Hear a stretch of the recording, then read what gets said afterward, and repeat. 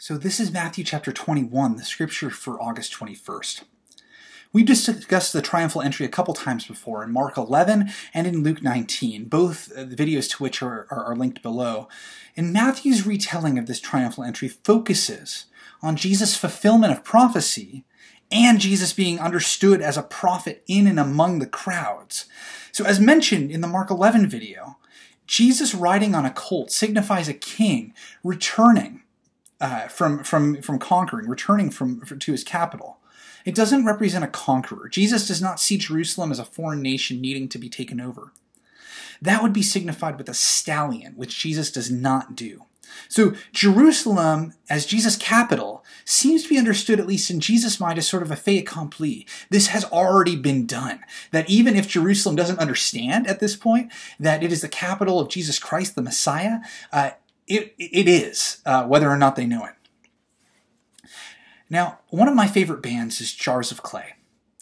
They wrote a song in 2003 called Jealous Kind.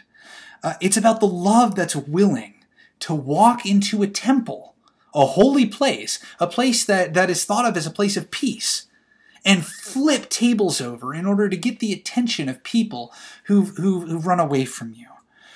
It's for the sake of preserving a relationship. Is that something you would do? What kind of relationship would you have to have?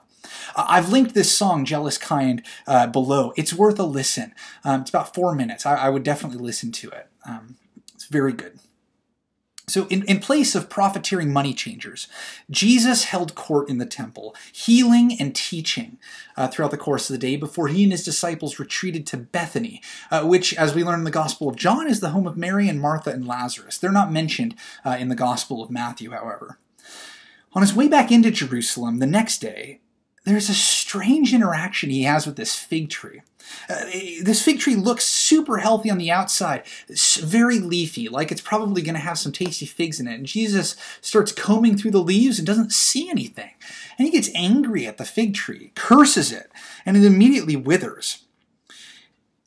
This type of fig tree, one that looks nice on the outside but produces no fruit, this is similar to the Jewish temple and to the religious leaders of Jesus' day.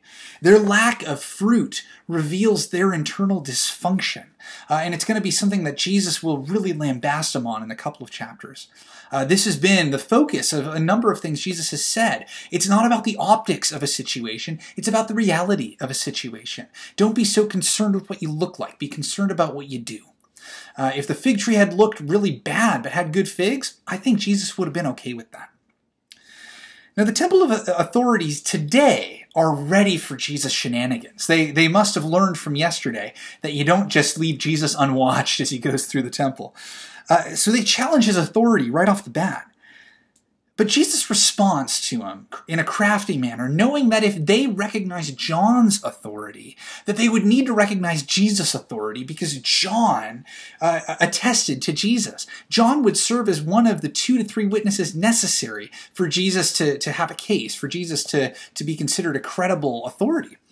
Now, the religious leaders are like, well, so we can't allow for John to have authority because that gives Jesus authority. But we can't say John doesn't have authority because the crowds really like John. So they answer Jesus, and instead of answering what they believe, they answer in a way that preserves, so they think, their authority. They say, we don't know. And I think that that ambivalent response, it provokes Jesus' condemnation of their two-facedness. Everybody knew that John had authority. And the leaders of the temple simply don't like what acknowledging that authority would do to their power. So the parable of the wicked tenants is what Jesus then tells them. And we discussed this briefly in Luke chapter 20. I've linked that also below. There's a number of links below, so if you need to come through them, you go for it. In this parable, which actually functions more like an allegory, where there's more of like a one-to-one, you could say that the tenants are the religious leaders. You could say that, the prophets can be identified with the servants that the landowner sends. Most parables aren't allegorical. They're not one-to-one.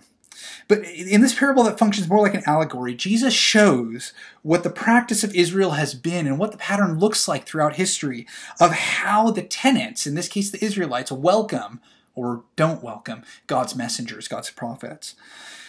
What the pattern looks like going forward is that they're going to kill the Son, who Jesus identifies as himself. He also foretells the destruction of Jerusalem in verse 41 as a consequence of the tenants' behavior.